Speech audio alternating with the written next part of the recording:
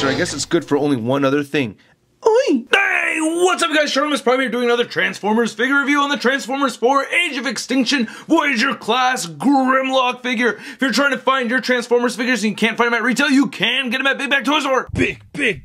Get your big badass toys at BigBadToyStore.com.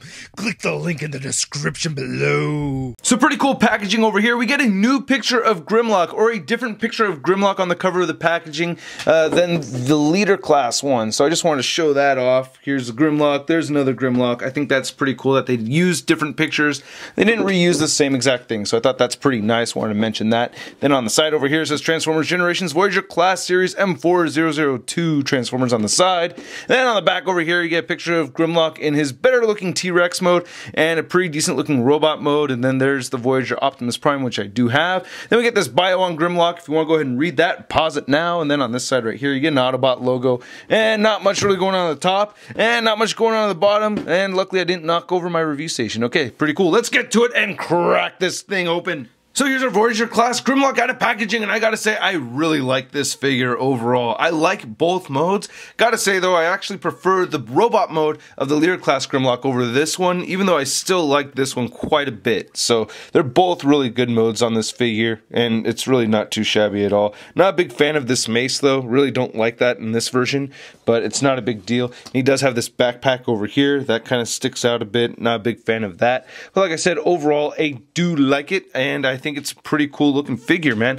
And the dinosaur mode is much better than the leader class one. So anyway, let's take a closer look at this weak ass mace, and then we'll take a closer look at the figure. So here's the mace, and like I said, I don't really like it. This looks like a woman's hair clip over here, you know, like those little spring loaded thingies, not spring loaded, but you know, those spring active hair clips. And this is made out of flat gray plastic over here, and it comes apart. There's a flat section of this circle area, and there's a flat section right here. That's how you could tell where they connect, and it just goes in. This becomes the tail too, an extension of the tail anyway, and I don't really like that. I don't like how he holds it with this piece sticking away from him. I think that's kind of weird. So I'm not a big fan of this thing. To get a comparison of the leader class version, this one looks just a little bit more menacing, even though I'm not a huge fan of this as well, but I don't know. Something about this just looks a little bit cooler to me than this one right over here. So here's a look at Grimlock's face in robot mode. It doesn't look too bad. I like the sculpting of it. Unfortunately, I do have a bit of silver paint kind of fading over at the tip of his horn right over here, but it's not a big deal. Overall, I do like the silver paint applications. Aside from that one part, there's a little bit of a mess where it's coming off right over there. Then another part by his ankle. But for the most part, I do like the silver paint applications.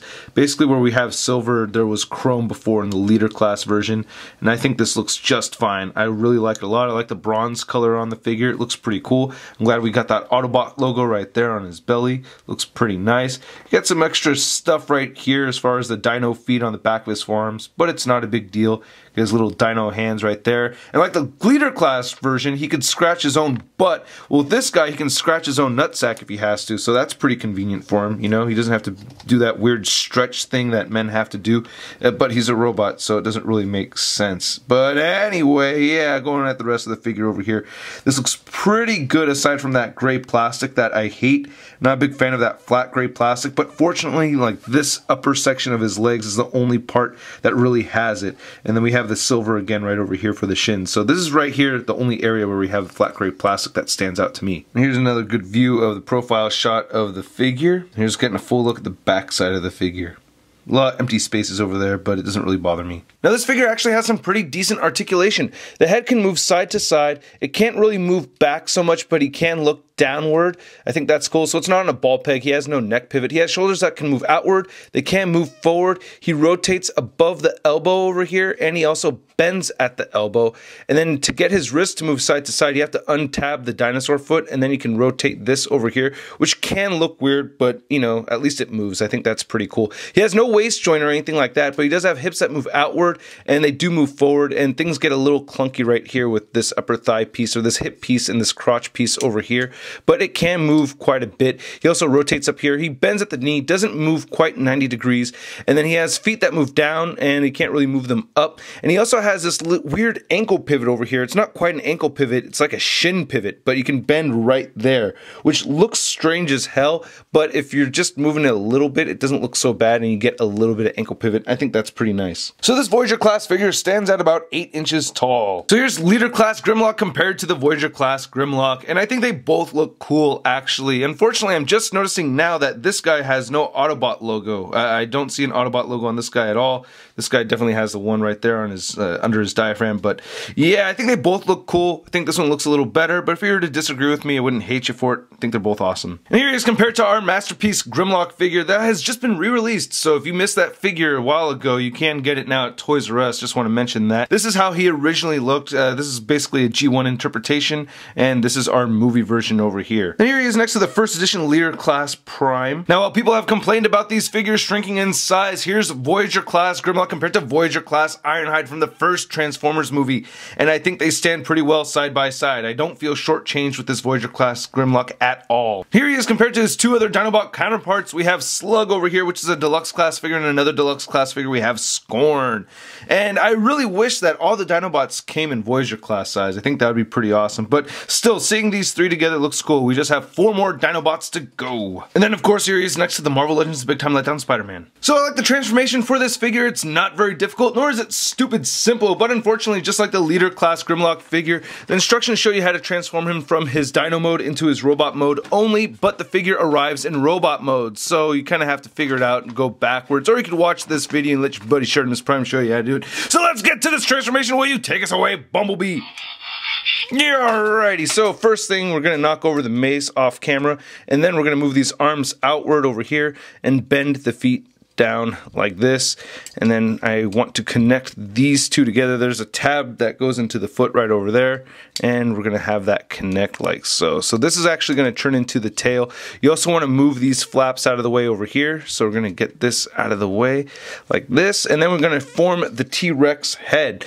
So we want to move this back. This is all going to shift back over here, and then this piece is going to swing through the two halves of his head. So we're going to get that to flip around, and that's going to go through right there. Then we can connect the two top parts of the face and get that all connected. There's this tab right over here that sticks up, and that's going to connect into this bronze colored section over here, and that will form the head. So we're there. And then these are articulated right over here, by the way. Now what you want to do also is you want to swing, or you want to lift this whole part up over here, and this piece of the face goes into his back, which is very strange, and then swing all this up, and these two tabs right here in the tail, I disconnected that area, but this tab and this tab, it's going to go into these slots right here in the black section. So there's 2 slots over there. So let's reconnect this and get this all connected properly. Alright, okay, that keeps on coming apart on me. That's a little frustrating. But let's see here. Let's get some grace in this transformation. Come on, man. Jeez. All right, there we go. We're all right. There. Yeah. All right, there it is. Not so graceful, but that's pretty much it. And then you want to take the legs, move them downward, and move this downward over here. Then you want to move the foot all the way down, and then rotate it. Rotate this, and then move this back. Then there's this tab right here that goes into the shin, so you want to make sure that's tabbed in properly, and then rotate right here up at the thigh. So tab that in and move that forward, and then move these spurs right here going backwards, and then you want to move this down right here. And I don't really like how it shows you to transform this section, but you're supposed to move these 2 chest plates downward. There's tabs for these, by the way, so there's a little slot right here and a tiny little tab right there at the end, so you can barely see it, but it goes in like that and like that. And that is pretty much the transformation. You do want to kind of clean this up a little bit, but that's basically it. So there wasn't that much tabbing left to do, just making sure that the legs are tabbed into this back plate over here. And I really like this T-Rex mode. Much, much better than the Leader Class version. I like it. This is pretty badass looking. He doesn't have that huge hole right there in his mouth. I think that's great. And I really like the distribution of colors throughout this whole thing. This is pretty nice looking. I don't really like this hump over here. That's his face in robot mode, by the way. That's kind of annoying to me, but not a big deal, man. And I really like the teal color, the metallic color that they used right here for his eyes. That's pretty nice. So he has this jaw function over here. You move that up and down. That's pretty cool. Me, Grimlock. Yeah, that's pretty nice. Anyway, then he has these arms that move forward and back. They're on ball joints, and then this disconnects right over here. And I actually don't really like the way they tell you to transform this with this black piece showing, and you get this huge gap right over here. So what I like to do is I actually like to mistransform it and move the, well, you gotta move the legs out of the way, then move this up over here, and then do the same thing to the other side. So when I do that, I like how it looks a little better like this. I like this more. So you don't have that gap underneath over here, and then you don't have this weird part with the black part showing. And I don't know, I just think it looks better. The only thing is that the arms are kind of at a weird angle, but still, he just has tiny little T-Rex arms. Who cares? So yeah, to me that looks better. That looks like a little bit better of a T-Rex. This kind of got disconnected right there. But yeah, looking pretty cool. And he's got his Autobot tramp stamp right there on his back. Not too bad. So yeah, pretty nice looking T-Rex mode. And he also has legs that move forward and back over here. They move outward. You can rotate above the knee, bend at the knee, then you can move this up and down right here. It's the same articulation for his arms in his robot mode. I just want to get a closer look at this T-Rex head. I like how it looks, man. It's not too bad. I really like that teal metallic paint they used for his eye. That's pretty sweet. The teeth aren't sharp or anything. They're made out of firm plastic. Now I will say that for his weapon storage it is quite weak. You have his mace right over here and you just plug it into the tail, and it's supposed to be an extension. And you have to make sure that you have these two little grooves right here at the very bottom going into these tabs that stick out right here, the back of the tail.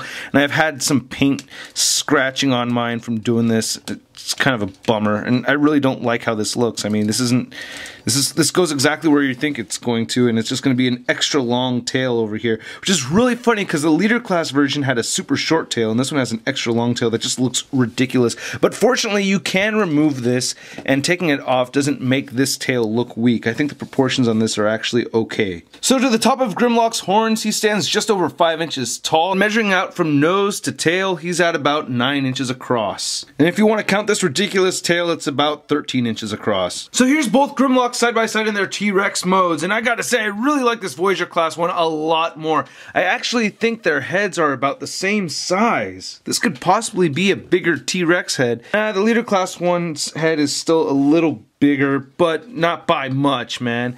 I mean, looking at these two forward like that, dead on. Yeah, the T-Rex heads are almost the same size. That is just ridiculous, man. Then taking a bird's eye view look at these two figures, you can see how much larger the leader class one is. But yeah, this guy's twice the price as this one over here, and I feel like you are not getting twice the figure. Nah, definitely want to go with this one. Then having this Voyager Grimlock next to deluxe classes Slug and Scorn, they look very, very cool. Especially having these two, you know, you can have your T-Rex versus Triceratops battle going on, even though they are friends. But yeah, then this guy is actually bigger than a T-Rex. I wish we had a Voyager class version of Scorn. That would be awesome. So that about does it. This is a very cool figure. I highly recommend it. It's going to cost you about 25 bucks, something like that, and I think it's well worth it. Very cool Grimlock figure. Like I said, I recommend it, and I'm very happy with it.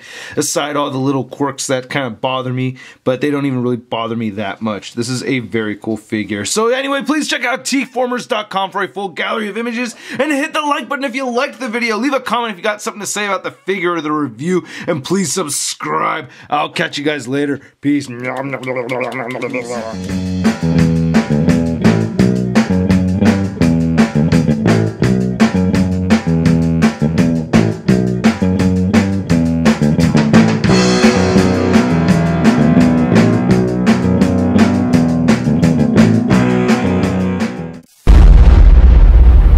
That's crispy. And looking at a bird's eye view of these two. Oh.